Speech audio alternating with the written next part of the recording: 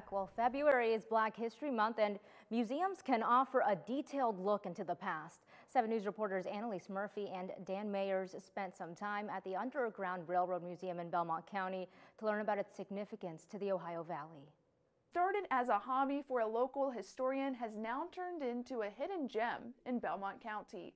The Underground Railroad Museum in Flushing, Ohio is the legacy of Dr. John Maddox. 3 floors and over 8,000 antique items, the Underground Railroad Museum has been working to educate the community about the history of slavery in the Ohio Valley since 1993.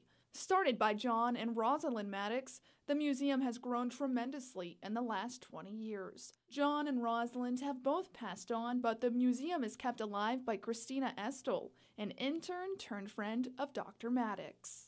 He saw how important this history is, how important Black history is. Black history is American history. And so knowing the importance behind it really stemmed a love of this history with him, and he passed that on to me. Christina describes Dr. Maddox as a very kind and understanding man who was great with people and a charismatic storyteller. He even inspired her to get a master's degree. During graduate school, she wrote an in-depth report of the Underground Railroad, which has helped her as the museum's director. A lot of people don't realize that Wheeling, West Virginia was the last stop for slavery. There was a slave auction block on the corner of 10th and Market Street. The first anti-slavery society founded west of the Appalachian Mountains was in 1815 in St. Clairsville. The Underground Railroad movement in this county was huge. We had 25 stations that I know of the Underground Railroad. While February is National Black History Month, the Underground Railroad Museum celebrates and educates year-round. The mission of the museum has always been to educate.